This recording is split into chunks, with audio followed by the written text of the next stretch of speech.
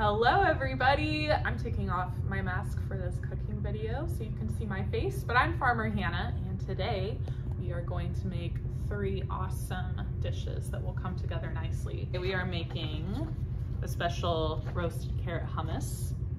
We are also making pesto with the tops from our carrots, and we are making flatbreads so we can dip it in our yummy dips and enjoy it that way. So stick along and let's see what we make.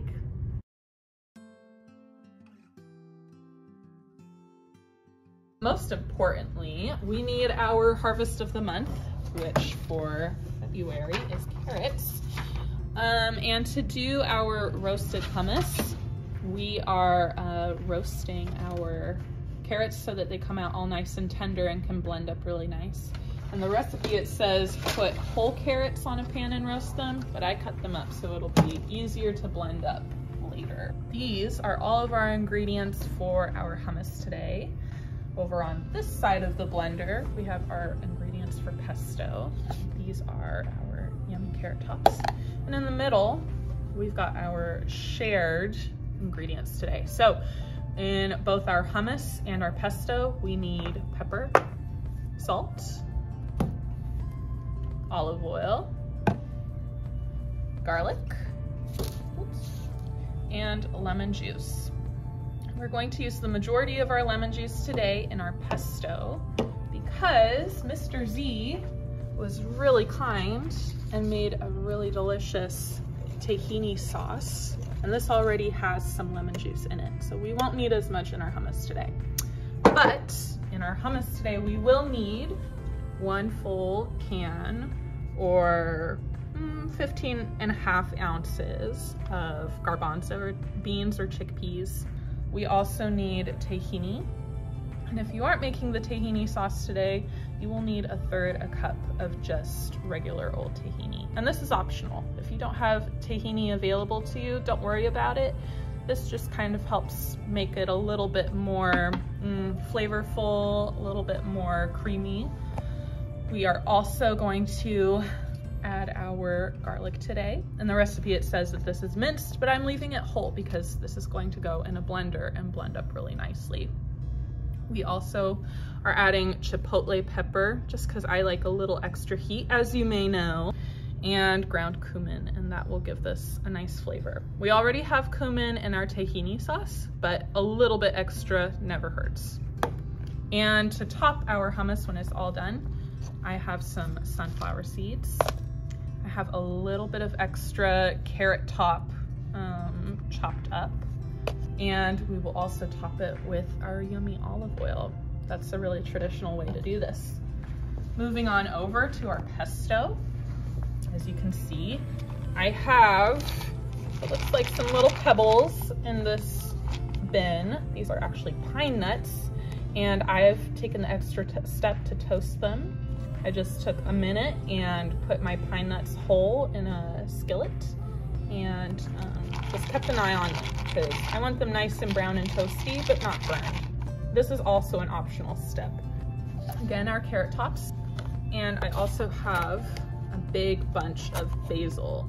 And this is also optional. If you don't have basil available to you, that's fine. But I also recommend using really any other type of green that you have on hand, maybe spinach, or you could do radish tops, that's really good. And of course we have extra garlic.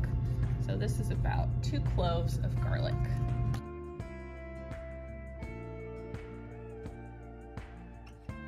We're starting with making our pesto today. And instead of using a food processor, which I don't have, I'm just going to use a high-powered blender. And we're going to start by adding, at this stage, our garlic. So I'm putting in 1/3 cup of pine nuts.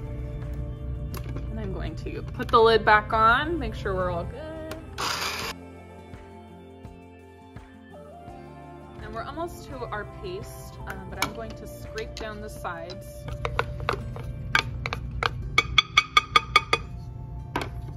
All right, and you can see that when I did that, I noticed that I have a couple of whole pine nuts still in there. So I wanna make sure those are all nice and blended up.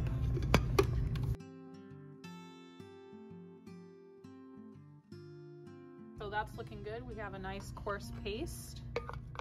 And I'm going to add our carrot tops at this stage. So your carrot tops might be a little bit difficult to find, especially this time of year in the grocery store. But I just found these by going to the organic section of Hagen or Safeway, and they had these whole carrots with the tops on. So I'm putting in about 1/3 of a cup, but I'm just eyeballing, and I can add more if I think I need to later on. I am also adding the basil, because that's the step I'm taking into account. And if you want to add something extra, like Parmesan cheese, which will make this really nice and nutty and creamy, you can do that at this stage as well.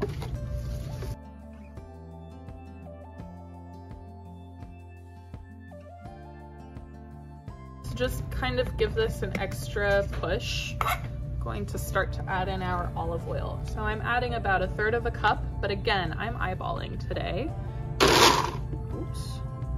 So let's do a little glug and see if this helps.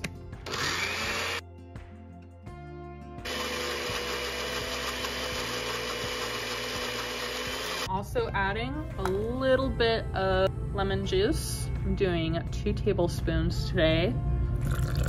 This will help the flavors really pop that are in the carrot tops and the basil.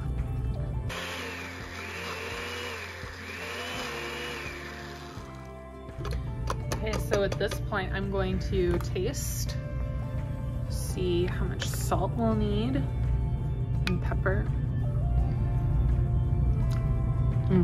That tastes really tasty. Okay, we need about a teaspoon right now, I would say, of salt. I'm gonna do a little sprinkle of pepper.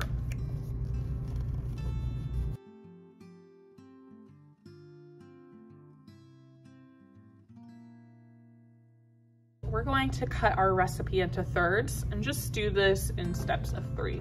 So I have already processed 1/3 of our carrots, and I added a little bit of the tahini mixture just as an extra liquid to help blend this up. So right now I'm going to add 1/3 of my chickpeas,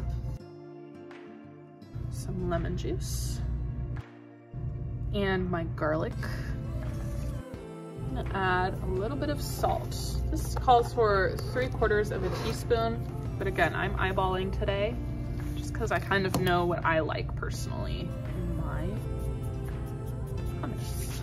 And we need cumin. This is very important to help get our nice hummusy taste, the one that you will remember.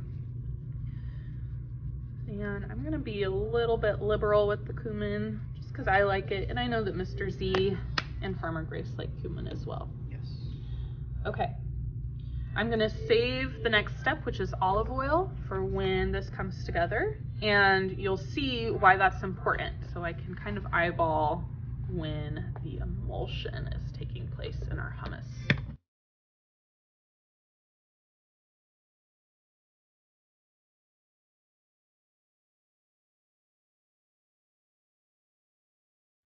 And now we are going to add some olive oil, and this will make this kind of almost like a mayonnaise. If you've had really creamy hummus before, you know kind of the consistency is like really light and airy.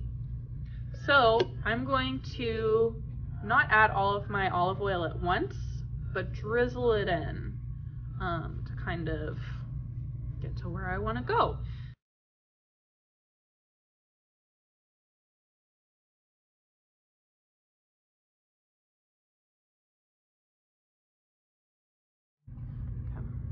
I'm gonna do a quick taste right now. This tastes perfect to me. I don't think I'll need to add any salt.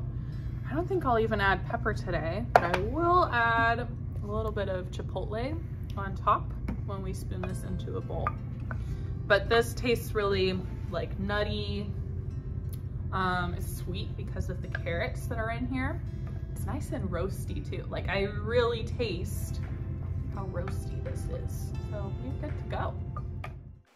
Thank you for joining us for part 1 of this video series where Farmer Hannah made carrot pesto and hummus. Be sure you follow along for part 2 where Mr. Z will make a special tahini sauce and Farmer Hannah will finish making our flatbreads to enjoy our dips with. Thank you!